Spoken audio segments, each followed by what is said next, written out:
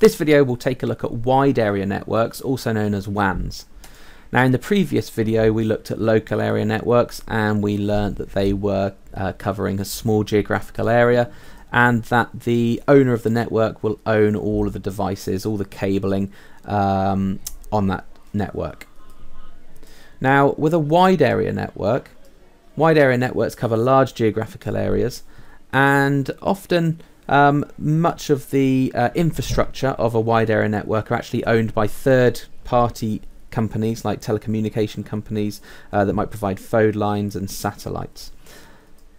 Now the biggest wide area network on the planet is of course the internet, and it's important to recognize what the internet is. It's a network of networks. It's a gigantic collection of computers all connected together. And don't get confused with the World Wide Web, because the World Wide Web is just one of the services that the internet can provide.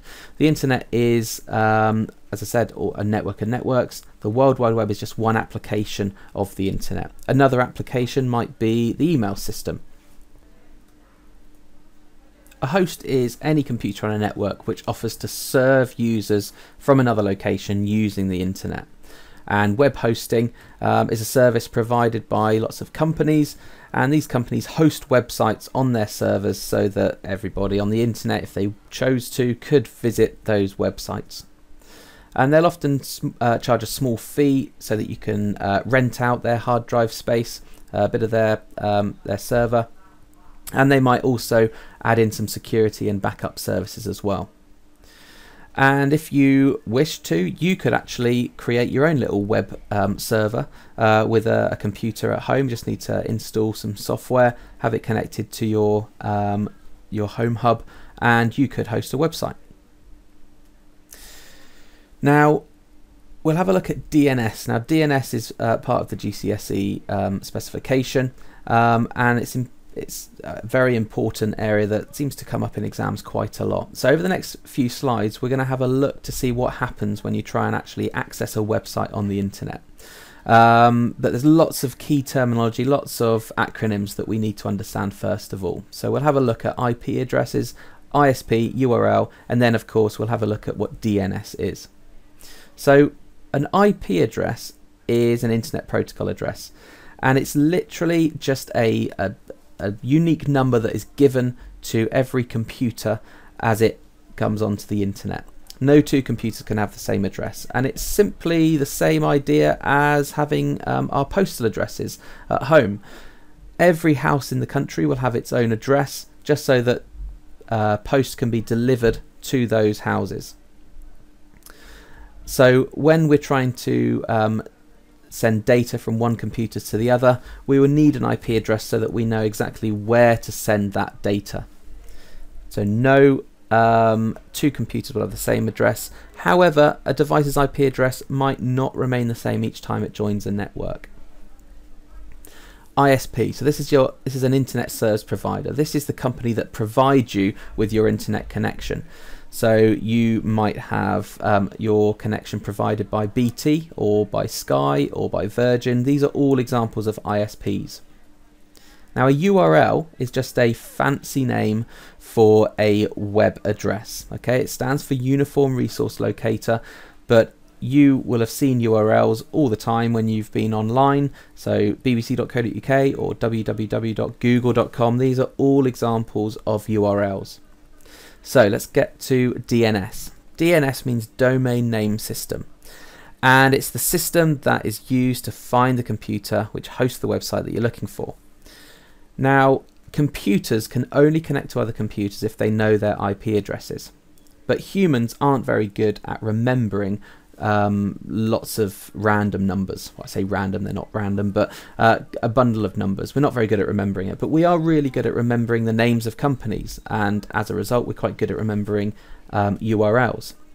So you can't remember the IP address of the computer which hosts, let's say, the BBC website, so you type in to your browser www.bbc.co.uk. At that point your computer cannot connect to the BBC website because it doesn't know its IP address. So what it does is your computer will send that URL to your ISP.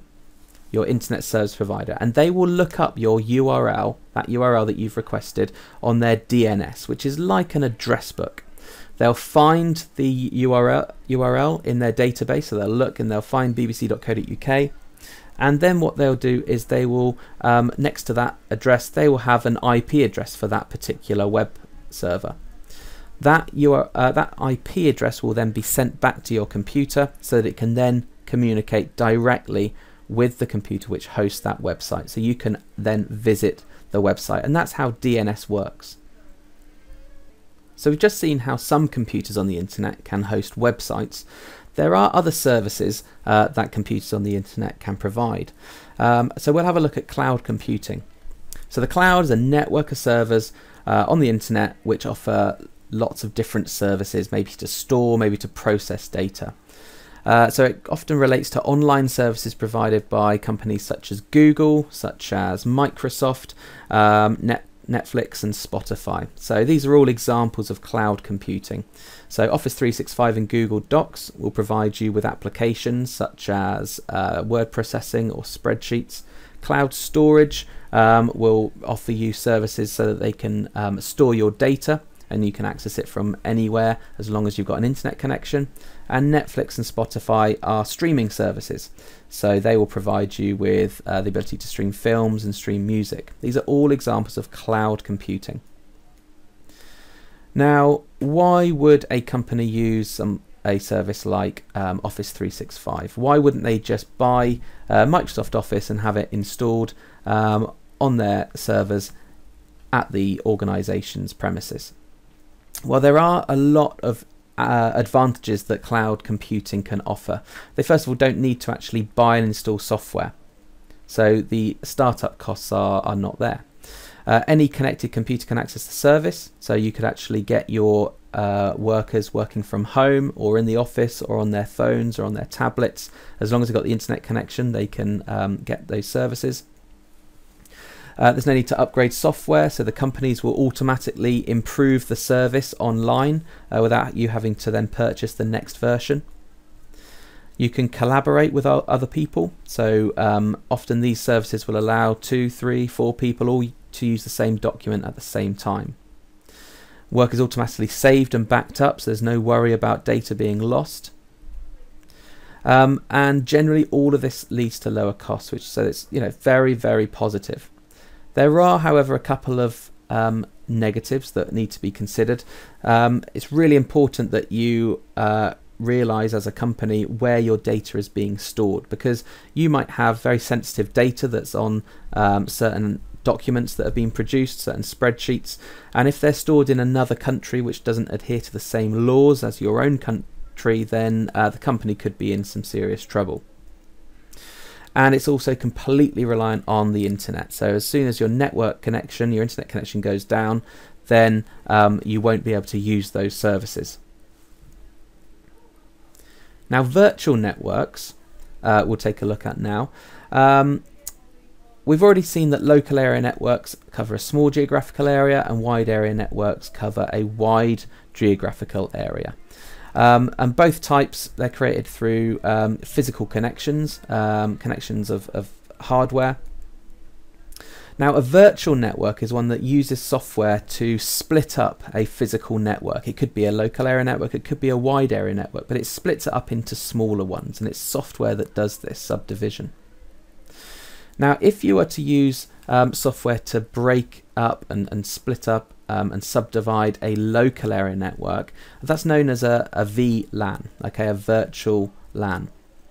So for small virtual networks, simple virtual networks, software will redivide a local area network into smaller networks so that maybe smaller groups of workers can communicate separately from other people in the company.